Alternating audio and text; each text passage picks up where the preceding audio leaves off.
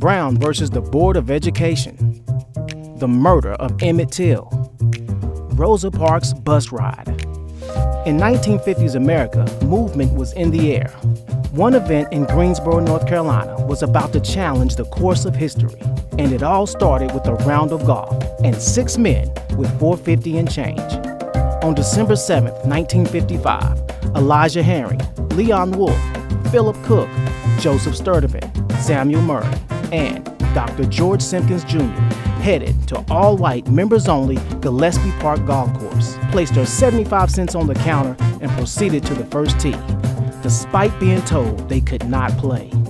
This would only be the beginning for one of the men whose actions would go on to inspire change across the nation.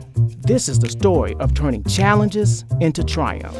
This is the story about a lifetime of perseverance.